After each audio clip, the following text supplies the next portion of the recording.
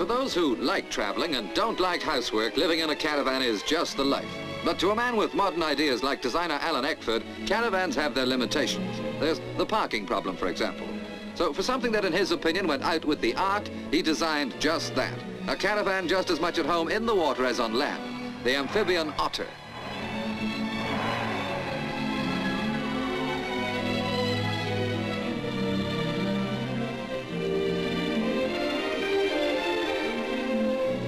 The otter is in fact more helpless on land. It still has to be towed, although with a towing weight of only 11.5 hundredweight, it can be pulled by a car as small as 8 horsepower. Leaving the other stick in the mud stuck to the caravan site, we're all set for a day on the River Lee at Broxbourne.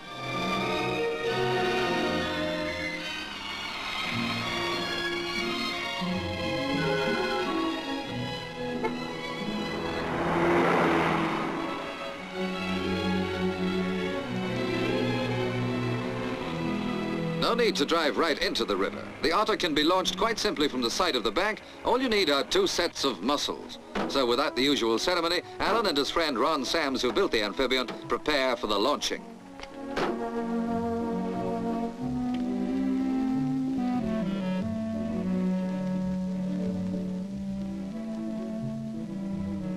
Alan takes off the number plate. He doesn't want passers-by to think his caravan just fell in.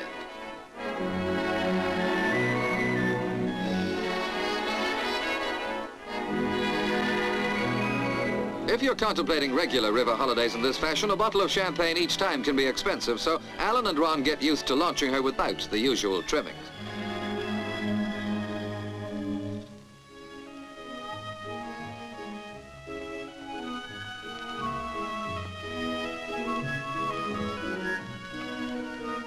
On board, a few final touches make her seaworthy, or rather river-worthy, for despite her unsinkable appearance, the otter isn't cogged for ocean crossings.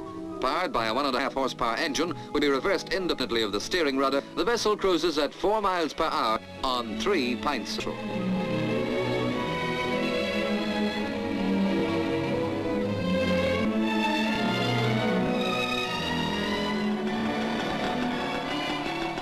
Alan's specialities is racing dinghies, and in designing this craft, he hasn't forgotten the speed merchants. For those who want to churn up the waterways, he's fitted a 4 horsepower engine, but if you want to relax, this is the way to do it.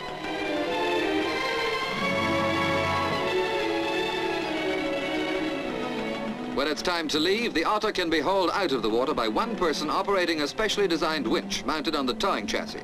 Simple, but who knows, at this rate, someone will soon invent an amphibious caravan helicopter. Then we'll be seeing a thing or two.